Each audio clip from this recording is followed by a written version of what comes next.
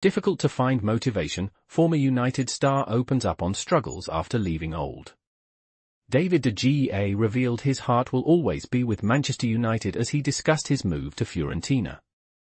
De Gea, 33, struggled to find motivation after leaving United last summer following 12 years at Old Trafford.